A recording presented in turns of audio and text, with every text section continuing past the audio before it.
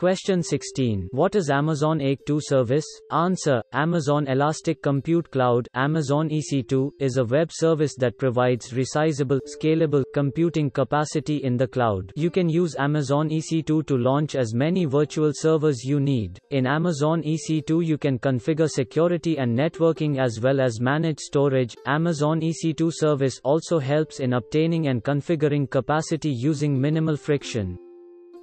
Question 17. What are the features of the Amazon AWS service? Answer. As the Amazon EC2 service is a cloud service, so it has all the cloud features. Amazon EC2 provides the following features: virtual computing environment known as instances, pre-configured templates for your instances known as Amazon Machine Images, AMIS. Amazon Machine Images, AMIS, is a complete package that you need for your server, including the operating system and additional software. Amazon EC2 provides various configurations of CPU, memory, storage and networking capacity for your instances known as instance type, secure login information for your instances using key pairs. AWS stores the public key and you can store the private key in a secure place. Storage volumes of temporary data is deleted when you stop or terminate your instance, known as instance store volumes. Amazon EC2 provides persistent storage volumes using Amazon Elastic Block Store (EBS), a firewall that enables you to specify the protocols, ports, and source IP ranges that can reach your instances using security groups. Static IP addresses for dynamic cloud computing, known as Elastic IP address. Amazon EC2 provides metadata, known as tags. Amazon EC2 provides virtual networks that are logically isolated from the rest of the AWS cloud, and that you can optionally connect to your own network, known as virtual private clouds, VPCs. Question 18. What is Amazon Machine Image and what is the relation between instance and AMI? Answer. Amazon Web Services provides several ways to access Amazon EC2, like web-based interface, AWS command line interface (CLI), and Amazon tools for Windows PowerShell. First, you need to sign up for an AWS account and you can access Amazon EC2. Amazon EC2 provides a query API. These requests are HTTP or HTTPS requests that use the HTTP verbs get or post and a query parameter named action.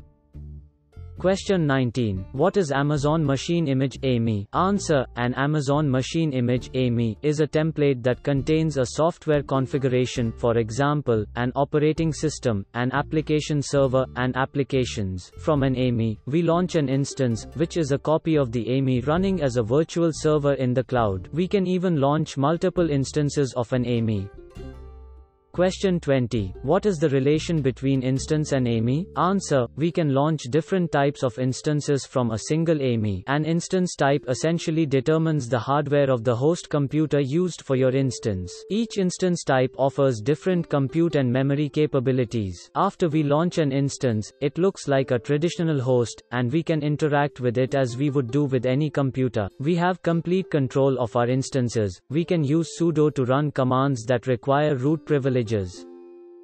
Question 21. Explain storage for Amazon AWS instance. Answer. Amazon EC2 provides many data storage options for your instances. Each option has a unique combination of performance and durability. These storages can be used independently or in combination to suit your requirements. There are mainly 4 types of storages provided by AWS. Amazon EBS. Its durable, block-level storage volumes can attached in running Amazon EC2 instance. The Amazon EBS volume persists independently from the running life of an Amazon EC2 instance. After an EBS volume is attached to an instance, you can use it like any other physical hard drive. Amazon EBS encryption feature supports encryption feature. Amazon EC2 instance store. Storage disk that is attached to the host computer is referred to as instance store. The instance storage provides temporary block level storage for Amazon EC2 instances. The data on an instance store volume volume persists only during the life of the associated Amazon EC2 instance. If you stop or terminate an instance, any data on instance store volumes is lost. Amazon S3 provides access to reliable and inexpensive data storage infrastructure. It is designed to make web-scale computing easier by enabling you to store and retrieve any amount of data, at any time, from within Amazon EC2 or anywhere on the web. Adding storage: every time you launch an instance from an AMI, a root storage device is created for that instance. The root storage device contains all the information necessary to boot the instance. You can specify storage volumes in addition to the root device volume when you create an AMI or launch an instance using block device mapping.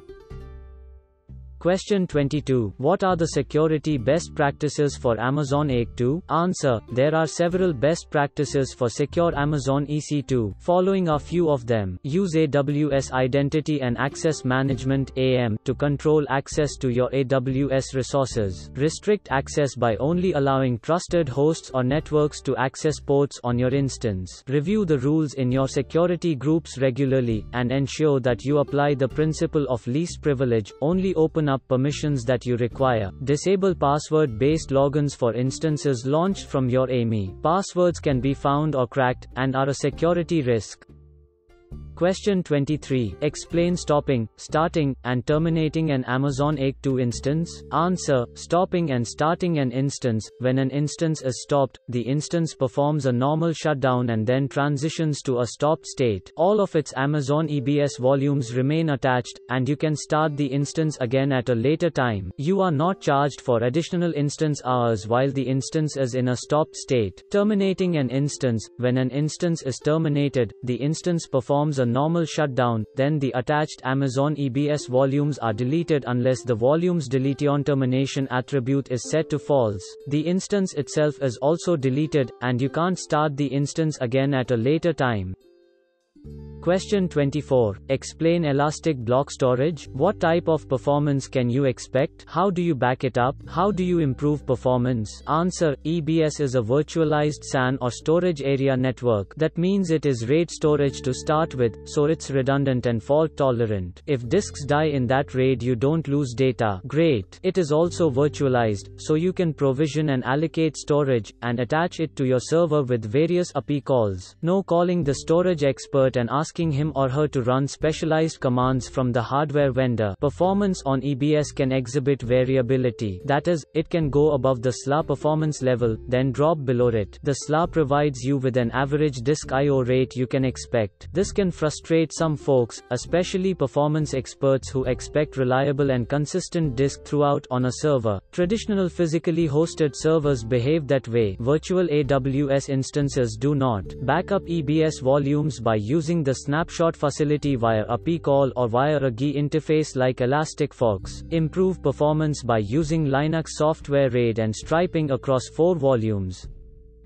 Question 25. What is S3? What is it used for? Should encryption be used? Answer. S3 stands for Simple Storage Service. You can think of it like FTP storage, where you can move files to and from there, but not mount it like a file system. AWS automatically puts your snapshots there, as well as AMIs there. Encryption should be considered for sensitive data, as S3 is a proprietary technology developed by Amazon themselves, and as yet unproven vis-a-vis a security standpoint. Question 26. What is an AMI? How do I build one? Answer. AMI stands for Amazon Machine Image. It is effectively a snapshot of the root file system. Commodity hardware. Servers have a BIOS that points the master boot record of the first block on a disk. A disk image, though, can sit anywhere physically on a disk, so Linux can boot from an arbitrary location on the EBS storage network. Build a new AMI by first spinning up an instance from a trusted AMI, then adding packages and components as required. Be wary of putting sensitive data onto an AMI. For instance, your access credentials should be added to an instance after spin-up with a database. Mount an outside volume that holds your MySQL data after spin-up as well. Question 27. Can I vertically scale an Amazon instance? How? Answer: yes, this is an incredible feature of AWS and cloud virtualization. Spin up a new larger instance than the one you are currently running. Pause that instance and detach the root EBS volume from this server and this card. Then stop your live instance, detach its root volume. Note down the unique device ID and attach that root volume to your new server, and then start it again. Voila, you have scaled vertically in place. Question 28. What is autoscaling? How does it work? Answer: autoscaling is a feature of AWS which allows you to configure and automatically provision and spin up new instances without the need for your intervention. You do this by setting thresholds and metrics to monitor. When those thresholds are crossed, a new instance of your choosing will be spun up, configured, and rolled into the load balancer pool. Voila, you've scaled horizontally without any operator intervention. Question 29. What automation tools can I use to spin up servers? Answer: the most obvious way is to roll your own scripts, and use the AWS API tools. Such scripts could be written in Bash, Perl, or another language or your choice. The next option is to use a configuration management and provisioning tools like Puppet or better its successor Opscode Chef. You might also look towards a tool like ScalR. Lastly, you can go with a managed solution such as RightScale. Question 30. Explain how you would simulate perimeter security using the Amazon Web Services model. Answer: traditional perimeter security that we are already familiar with using firewalls and so forth is not supported in the Amazon EC2 world. AWS supports security groups. One can create a security group for a jump box with SSH access, only port 22 open. From there a web server group and database group are created. The web server group allows 80 and 443 from the world, but port 22 only from the jump box group. Further, the database group allows port 3306 from the web server group and port 22 from the jump box group. Add any machines to the web server group and they can all hit the database. No one from the world can, and no one can directly SSH to any of your box.